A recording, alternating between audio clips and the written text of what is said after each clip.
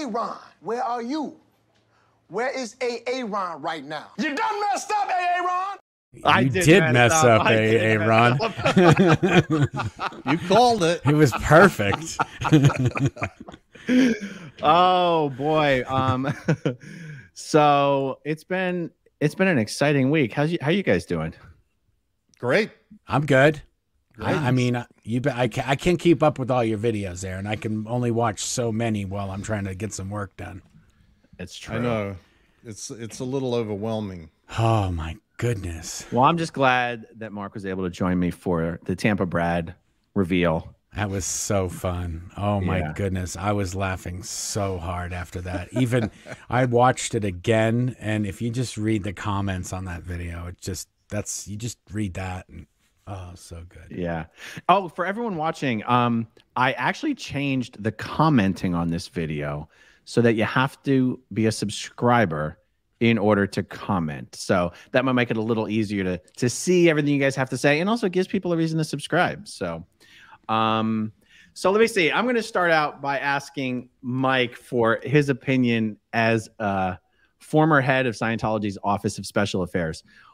How would you have dealt with it if you found out that a Scientologist who was out publicly promoting Scientology was also moonlighting as an adult film star? What view would Scientology take of this? Dim. Very dim. I think that guy probably would have been pulled in and being sec checked 1 minute after that was found out about. It would not be let sit. He would not be allowed to carry on. The channel would be taken down. Everything would go silent. He would disappear.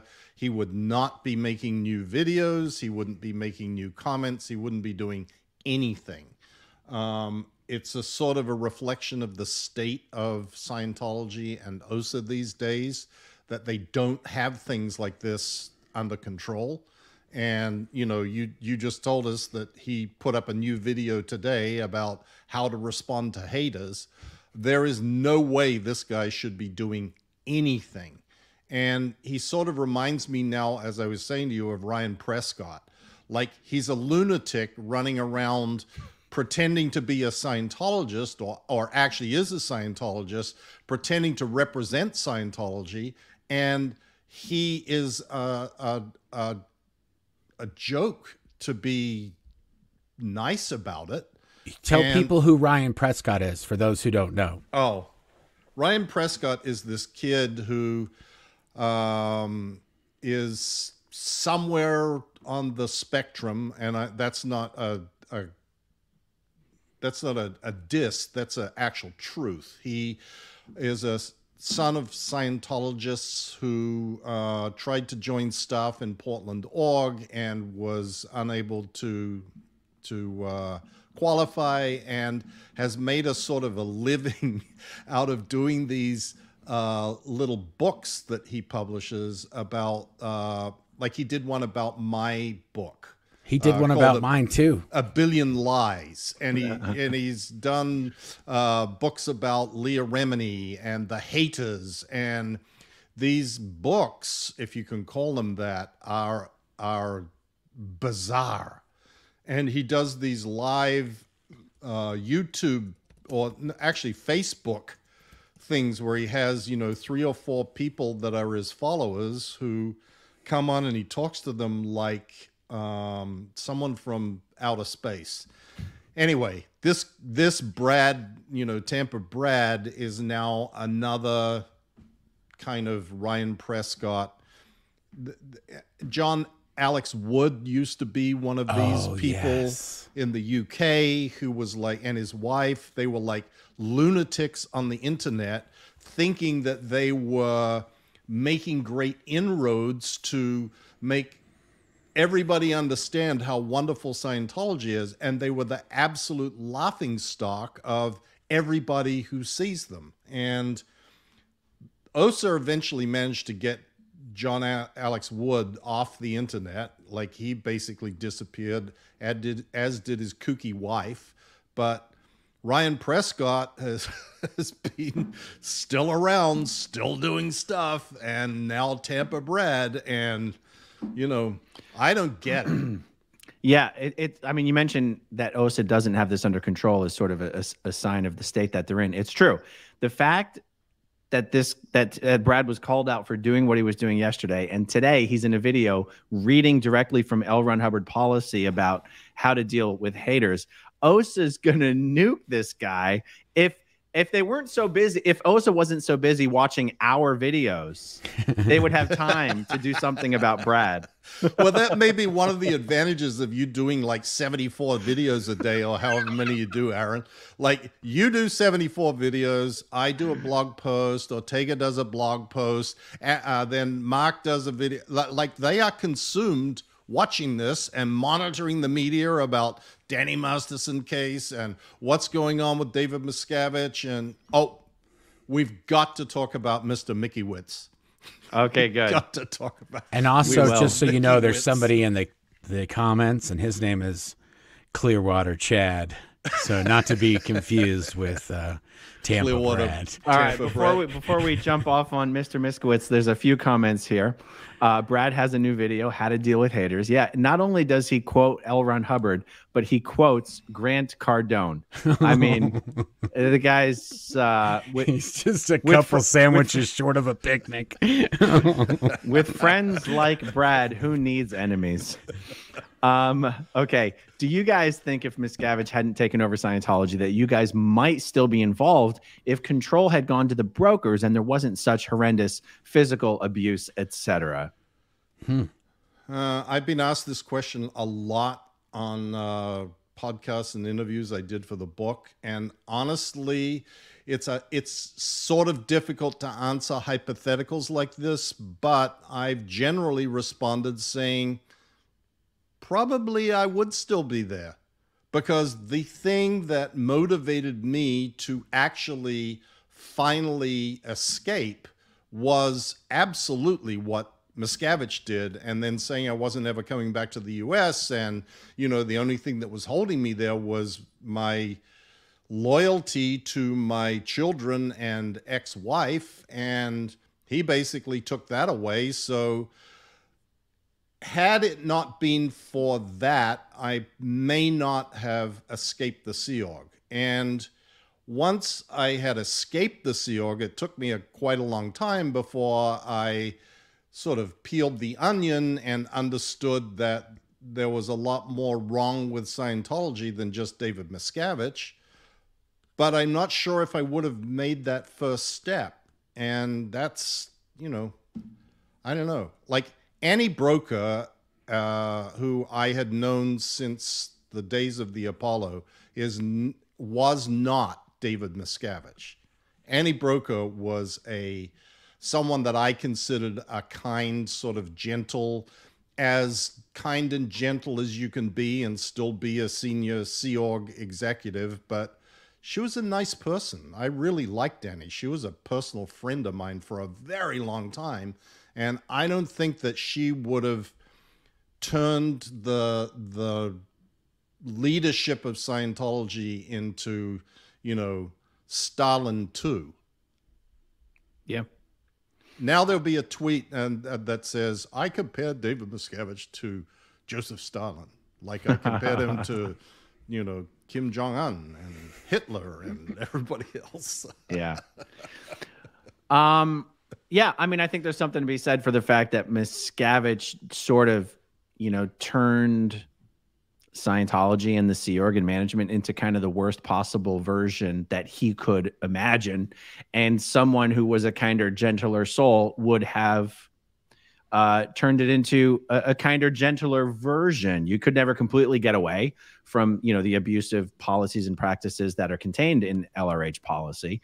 But you can use humanity when applying those things, or you can use no humanity at all. And I mean, and Miscavige even sort of, he even created a term for the personality that he wanted the senior executives to, what was it, cold chrome steel or cold? Yep. Cold chrome steel. Cold chrome steel. Well, that was That's a Hubbard statement, actually. Oh, it was? Yes, was? absolutely. Oh, Absolutely. I always thought that he was said Dave. that he wanted Religious Technology Center to be like cold chrome steel. Wow. Yep. Interesting. Okay, we got a comment here. What happens to Tom Cruise if and when Scientology goes down? Are there any possible repercussions for Maverick? Maverick.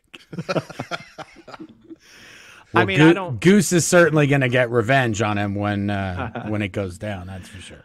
I mean, I think if Scientology gets prosecuted, even if I don't think Cruise gets legal repercussions. I mean, if Scientology gets prosecuted for anything, I don't think there's any blowback on Tom Cruise.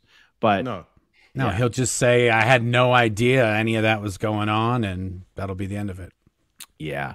Okay, we got one here. Please, can we get a Tampa Brad bobblehead? No, Nope. no. And Nope. we're not selling those earrings in the SP shop either for all the people that have been sending me messages. Jeez. I saw Prescott's name on Amazon and was wondering if he was a real person. He is a real person. Well, He exists, but I'm not sure how real he is. He did a book for mine, and it says "Blown for the Good of Humanity," and it has a clown riding a motorcycle in a full red, white, and blue clown costume down the street. And I was like, "Oh, I wonder how good it is. Like, it must be good." He has it up on Amazon. It has 0 reviews. It's been there for years. No one's ever bought it. Yeah. Oh, it's free. You don't even have to buy it. It's free, and it doesn't have any reviews. That's Oh, amazing. maybe I should get it and do a review. Yeah, I should buy it and do it on my channel. I bet it's a book of blank pages, honestly. Or maybe kids' drawings or something. Oh, my goodness. I didn't know that he wasn't. I thought it was like an OSA sock, like they just created this account to do the silliness. I think that what happened was this guy sort of became a useful idiot. Yeah. Like, he attracts attention. When my book came out, they'd already got onto Amazon the summary or whatever it was, like called. the Cliff Notes. The Cliff Notes of my book that he had never even read, and got it out there. And some poor people ordered that, thinking they were getting the book in advance. And Oh my goodness. So, it had, I guess, some usefulness to them in their minds, but yeah, he's actually a person. Wow. He I is. didn't. I never knew that. He is. Mike, this one's up your alley. Did Scientology ever find out who or how the OT documents were leaked onto the internet? Well, they were originally stolen from AOSHEU by Robin Scott, who pretended to be a Sea Org member and walked into AOSHEU saying he was on mission from RTC and needed to inspect the security of the OT materials. That was originally how those materials got out. And Aaron, he went in full Sea Org uniform. So they literally yes, sir, no, sir. And they just gave him everything. I think they failed their security check. Their security inspection not passed. Brilliant. It's so funny. People are just so deferential in Scientology to senior Sea Org members that, Mark, even after you blew from the base and nobody knew you had, or not everybody knew you had blown, you ran into some Sea Org members at the grocery or, a strip mall. Yeah, it was at a hairdresser, and that was the best part, is because it was a girl that used to be at the international headquarters, and then she was in Los Angeles on a sales project. And when she saw me, she was on a Saturday getting her hair done in Toluca Lake near Burbank, and she got all weird because she thought, oh, I'm gonna rat her out that she's off messing around in the middle of the day. So I said, what are you doing? And I had been out of the Sea Org for 2 years. Claire had just dropped me off. Claire was pregnant with, I think, our second kid. Anyway, but I said, what are you doing, Katie? And she was like, oh, sir, I'm on this sales project and I have to keep my hair nice and my roots are growing out. And she started going into this whole thing. And I was like, what's happening in PAC? What's going on right now? What's the lay of the land? And she just started telling me everything. And there's actually, it's funny that you say that, because there's one of the Scientology spy files that I'm about to do, and it talks about that whole thing where I'd ran into her and she wrote a whole knowledge report, but she doesn't say in the knowledge report that she gave me all this intel. She just says, Mark Headley was asking me some, obviously somebody told her like, oh, Mark Headley blew like 2 years ago. And she was like, oh no. Wow. It was funny though. But yes, you're right. She just started spilling the beans as soon as I said, what are you doing here? What are you up to? Actually, before I put this one up, I have been told that Valeska Paris's mother is one of the people who leaked the original OTA documents to the internet. But is that a different conversation than who stole them? You're talking about who stole them. Yeah, but the OTA materials didn't exist at the time of that's different. Robin Scott That's different. Stuff. That was OT 3 through 5. Got it. Okay, good. So maybe we should sell some earrings in the SP shop. What are they going to be? Xenu earrings? I don't know. Xenu earrings, Well, guaranteed to get lost in the couch cushions. I'll take it into consideration, but I'm not going through any more of Ashley's videos. I've already been through like 100 trying to see what those earrings look like. I'm not going through any more. People keep asking if we can have T-shirts in the store, and it's so hard. There's so much work involved in just. We're doing it. We already have it all set. set. You didn't want to. Oh no, we've been working on this. I know I've been saying that until we do, but yes, we are doing T-shirts, mugs. I guess earrings now. We'll see. What are the T-shirts going to say? What are the T-shirts? They're going to say, "Don't be culty." They're going to say, "Xenu is my homeboy." SPAF. Certified SP is my superpower. What's that? Suppressive person is my superpower. Oh, that's a good one. That's Claire's. Is that what she did? She told me that's what she said. I don't know. I haven't seen all of them. There's going to be tons. Okay, good. All right, here's the next one. Given how numbers are dying, any of you think DM would ever ask members to have children to repopulate Scientology? Could the SO be tasked with that? No. That's that place is drier than a sand trap. No one's getting kids coming out of there. Yeah. The thing about Scientologists having a lot of kids is that doing Scientology is very expensive. So having 10 kids doesn't get you anywhere except not able to pay for their bridge. Christianity's different. You have 10 kids, you got 10 believers. So, but it just doesn't work that way in Scientology. It's one of the weird things. Like if Scientology was cheaper, Scientologists would have more kids. You'd have more people to give Scientology money. Like Scientology is just so poorly managed. Just you could have 100 different examples, and this is one of them. This is one of them. Well, they're operating off of stolen military technology perverted by a science fiction writer. So exactly. Is Heber Jentzsch still alive? I believe so, but in a assisted living facility.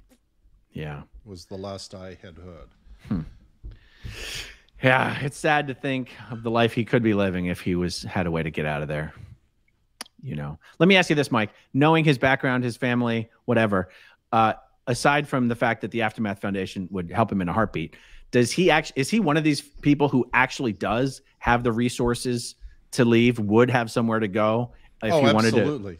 Absolutely. I mean, even Tammy Clark, his niece, who we did the Aftermath program with and then had her on the podcast, she is the one that flew from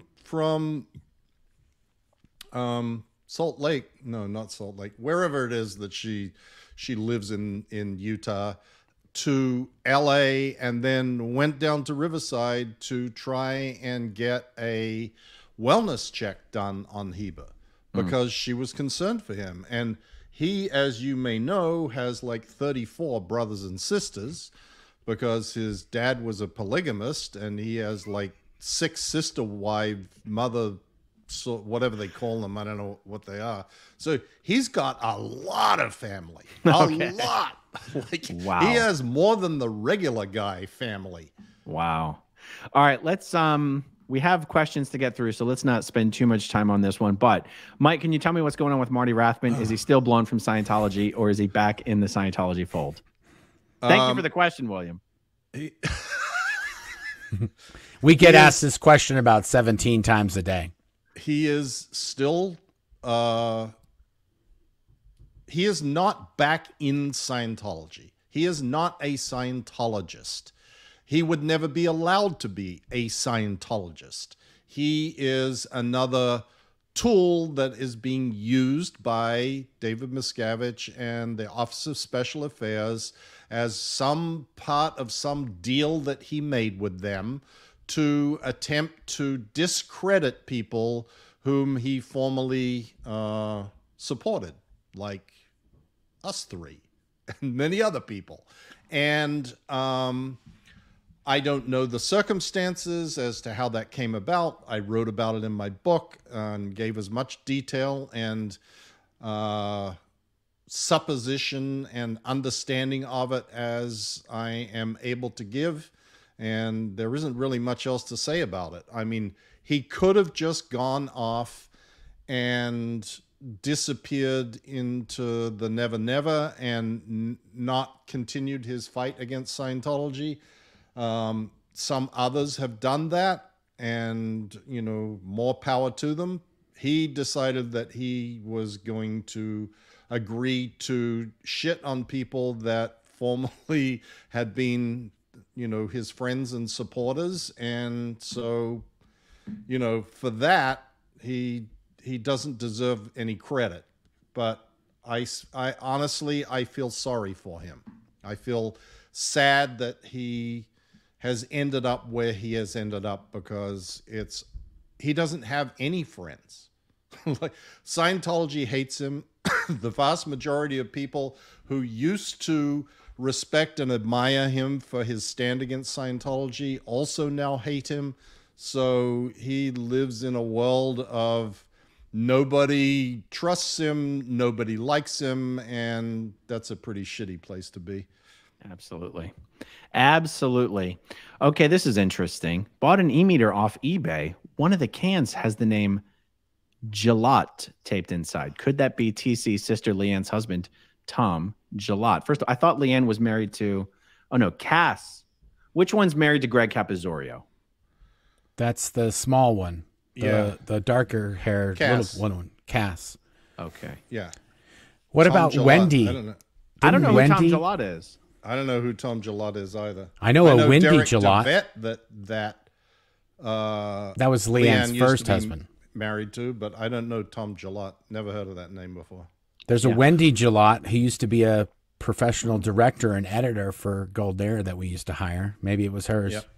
So for what it's worth, though, it's not a common name in Scientology, and if that name is on those cans, then that's what that means. You could just search on the internet. You just say Gillot Scientology service completions. It's going to tell you whichever one it is. Yeah. All right, next question. When the writing is on the wall for Scientology, will David Miscavige try to run away with the loot to a non-extradition country, or will he hang on to the very end, screaming from the battlements? Depends what the circumstances are.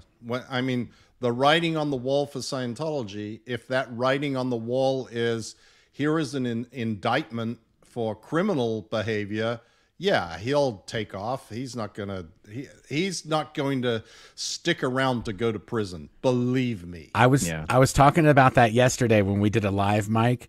But do you remember whenever we were shooting videos like on Criminon or something like that? Do you remember how many times Dave brought up, like, what would you think this person would do if he went to prison? Like, you know, he talked about that like an unusually like frequent amount.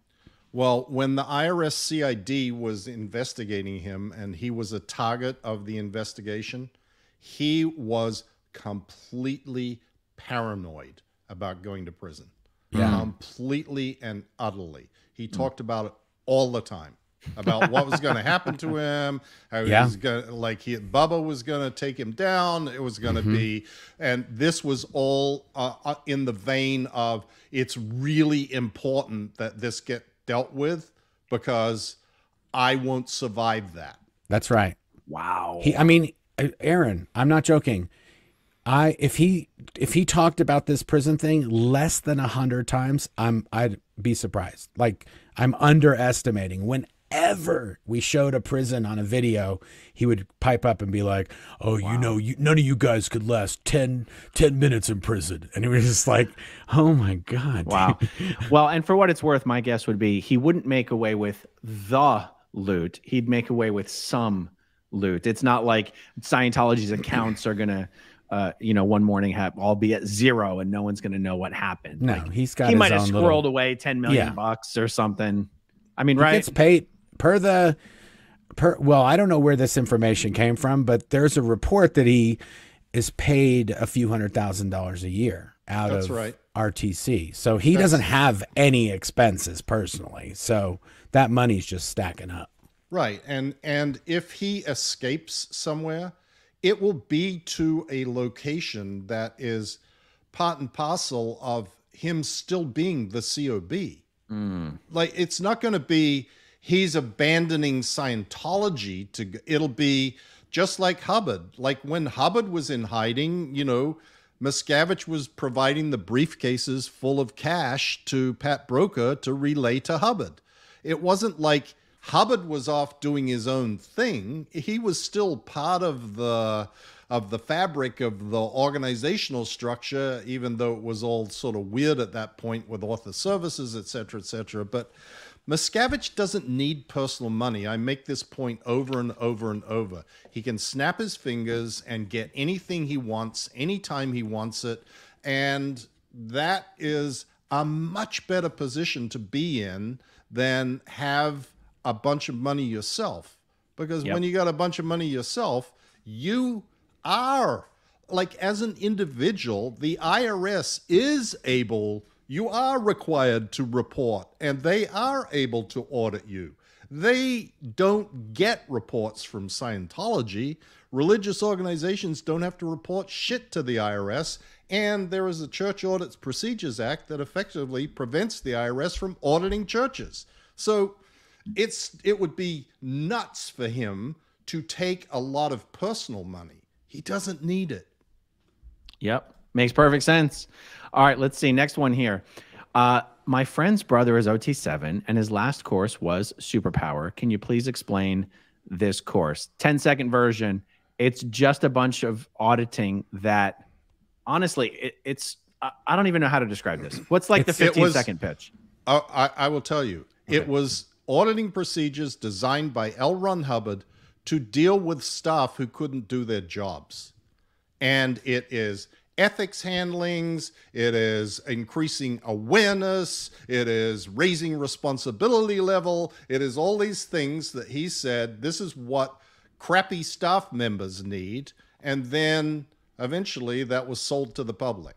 That's the same. It's all these things were developed for Golden Era Productions. Somehow L. Ron Hubbard was the master of the universe, but he could not get the Golden Era Productions crew to mix a tape or produce a song or shoot a movie. So almost all of Lower Bridge is like stuff that he invented for Golden Era Productions. Well, there was Key to Life. Yep. There was Life Orientation Course. There False Purpose Rundown. False Purpose Rundown. There was the Purif. There was the running program. There was Superpower. All because you guys couldn't make a damn film up there. Oh, and this is the best part. The people, this is the most amazing thing. The people that he couldn't get to get their jobs done, they're still there to this day. And Dave's been yelling at him ever since LRH left. Gary Weesey, Rick Cruzen, Ray Midoff, Norman Starkey, all these people that were like Peter Schless, all these people that couldn't get anything done, they're still there. Not getting anything done. Not getting anything. And do you know what, Aaron? What the really sad part about that is? That's absolutely true, Mark. But if any one of them left, they would be able to be a star. Like, they could go out and get a job literally anywhere and be an absolute rock star. Like the people who painted the fucking sets at Gold, who were always in trouble, who were always useless, who couldn't paint, they were hopeless, blah, blah, blah. They are like sought after individuals in the movie industry because they're so good and they work so hard, and they're so efficient. It's like, and look at Mark. Like, well, I know, but I was going to tell you the story of this other guy. One of my juniors, when I was on the film team, one of my juniors designed a lighting system, and he was basically offloaded from the Sea Org. Like, Dave kicked him out of the Sea Org for this lighting system that he designed because it used German lights, and Germany was an SP country. And this guy, with nothing, he literally was kicked out of the Sea Org with not a pot to piss in.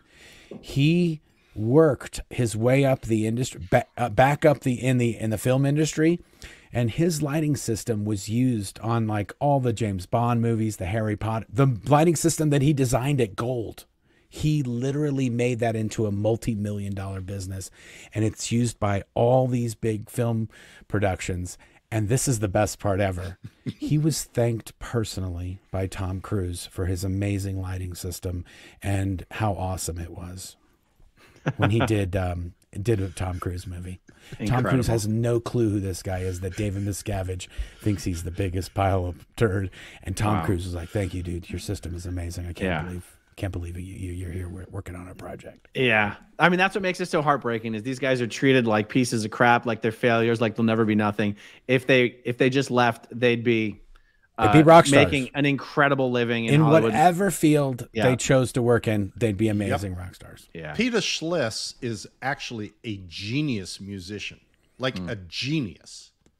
He actually wrote a big hit before he got into the Sea Org too. On the Wings of Love. This guy wrote that song from, the 80s, but still, it's a good song. Yeah. All right, cool. Here's the next one. This is interesting. Given things like Haggis's trial and crashes, do any of you have like an if something crazy happens, open this lockbox for stuff I never shared? Nope. No. Nope. Okay, good. Next question. Any news on when Mike's audiobook will be available in the United Kingdom? Yes, I actually got an email this morning, but I am sort of loath to share it until I have absolute confirmation. But it looks like they plan to release it on the 31st of January, finally. So, fingers crossed. I mean, this has been the most ridiculous bureaucratic nightmare that I have dealt with since I left the Sea Org. It is like getting a damn CSW for an event budget approved. It's like crazy. It's just being lunatic. So hopefully it's going to happen. Very cool. What happened to the old fleet of boats? We'll read Mike's book after finishing Mark. Oh, so like the Athena, they got sold. The Apollo got scrapped. Okay. Like it got sold to a scrapyard in Brownsville, Texas, and went there and was like pulled to pieces. But Frank McCall managed to get a bunch of bits off it before that happened. And they are inside the Superpower building in the recreation of the L. Ron Hubbard research room, which was the name of his office on the Apollo, the research room. Nice. So Scientology doesn't have these ships like stored in mothballs. They're all sold and scrapped and whatever. I think they have the Diana as well somewhere. Yeah, the Diana is with the Freewinds. They did track that down, bought it, restored it. If CST and this current kick of buying all the old L. Ron Hubbard offices and houses and shit that all over the world had existed, probably those things would have been preserved. But that was before they didn't think about it until they were like trying to just brainstorm up ideas on how we can spend money. Right. And actually the only person that thought about it was Frank McCall. Frank McCall, who had been one of the original, I think he was the original first mate on the Diana or the Athena or something, I can't remember, who had also been declared by L. Ron Hubbard to be a something squirrel, like a inveterate or, like a never to change squirrel, and was brought he had left the Sea Org. He was back in the UK as a public person, and Hubbard had him brought back to the Apollo as a public person the only one that I ever knew, and put on the RPF so that he wouldn't cause any trouble in the UK. So he has a very strange career. He passed away, but he was a real character, and he built a model of the Apollo that's like 15 feet long that is absolutely amazing, and to everything is to scale. Every single piece himself, like made each little bit and stuck it on there. It was like incredible. But that's all he ever did. Build models. If David Miscavige is so unimaginative that he cannot invent OT 9 and 10, is David Miscavige so unimaginative that he cannot invent OT 9 and 10? So it would be hard to come up with OT 9 and 10. No, it wouldn't. I think it would be really easy. Really? I would just, absolutely. I would just go to creation of human ability and take a bunch of those wacky processes that Hubbard came up with about going around Mars and all that sort of shit and say, this is what it is. The problem that he has is it is better to not have OT 9 and 10 than to have it. It's the carrot, the never-ending of carrot. It as a carrot is far more valuable than actually having anything. Because once you got it, and then people get on it, and it's bullshit, then you're going to lose even more. The hope that something is coming is a valuable thing to have. And Miscavige has been milking that since 1986. So yeah. And that's part of what I mean when I say it would be hard. It's been built up for so long that people have been waiting for 30 years. It would be hard to come up with something and then justify why that was so incredible that you had to wait 30 years. Yeah. But he can justify anything and explain anything to those people. It's literally. True. The reason the reason it can't be released now is because there's too many SPs on the internet. So once we get all those SPs off the internet, and YouTube, we don't have all the orgs ideal, and we haven't made enough money, and we don't have an L. Ron Hubbard Hall, and we need more. We need a new ship, and we have to raise funds for a new ship in order to be able to release OT 9 and 10. And everybody has to do the briefing course, but we need to get the briefing course done. But I'm too busy to do the briefing course, so blah blah blah blah blah. I mean, it's a never-ending, revolving door of bullshit. There you go. All right, Mark, this one's for you. Are you ready? Sure. Finally. Oh my goodness. Don't say it out loud. I don't want to get I'm not going to say anything. I can't read it. I don't have my glasses on. Oh, is that why you're saying Jesus? Because you can't read it? Mike, you want to tell him what it says? No, just kidding. Don't do that. What's wrong with you? Okay, here we go. Say my name. Cleveland Steamer says, say my name. And if you don't know what my name means, look it up. Your light's turned off, Aaron. All right. It's a sign. I'll read it. Replace that light. It says, I can't read that. Aaron, you're going to get demonetized. Oh my goodness. Cleveland Steamer. I've heard of a Stanley Steamer. There's a bit about that Andrew Dice Clay does, but I've never, maybe he does say Cleveland Steamer. I don't know. I don't think the YouTube algorithm knows what that means, so we're good. Okay. Is it true that one of the superpowers is the ability to get the USB cord in the right way every time, first time? I'd go back to Scientology for that. Oh, able to open any jar of pickles. Are you now agnostics? How would you describe it? To me, agnostic is just a cheap way of calling yourself an atheist, although I know they're really different. Yeah, I mean, I would have to say so. I mean, I would describe myself as either agnostic or atheist, whichever one you want to use. Atheist means there is no God. Agnostic means I don't know. It seems more intellectually honest to say that you don't know. It's just that it's hard to imagine someone coming up. Anyway, I don't want to shit on religious people because that's, I don't look down on religious people. But it's not like somebody would recreate those stories in present time, in my opinion. Anyway, what do you guys think about this? I describe my views at the end of my book. So If you want to know what they are, read the book. Wow, that's a good one.